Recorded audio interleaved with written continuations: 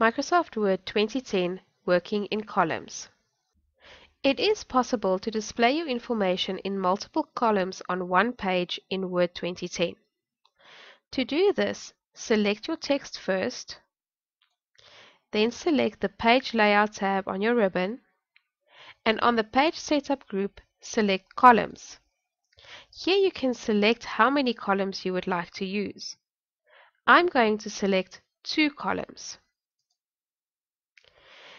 The information will then automatically be put into 2 columns. It's very important though that you highlight your information first.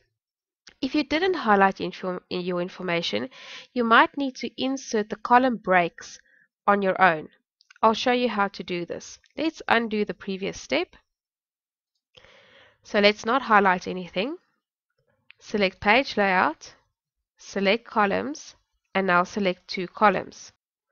Although 2 columns has now been created, Word did not know which information to move to the second column.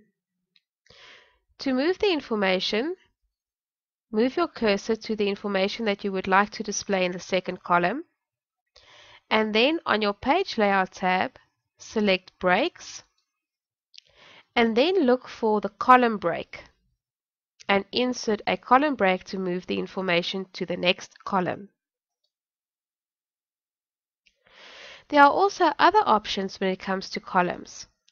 Select your columns again, and then select More Columns. This will open the Columns dialog box.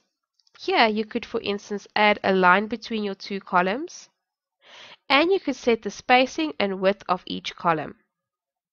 Remember to select OK once you've set all your settings.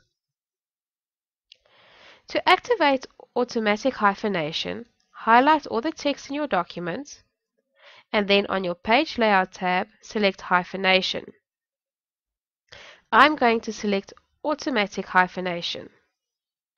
You'll notice that in point 2, we now have hyphenation for the word combination as well as sugar. It might not be 100% correct, so you'll still need to check the hyphenation after applying automatic hyphenation. And that concludes our lesson on Microsoft Word 2010 Working in Columns.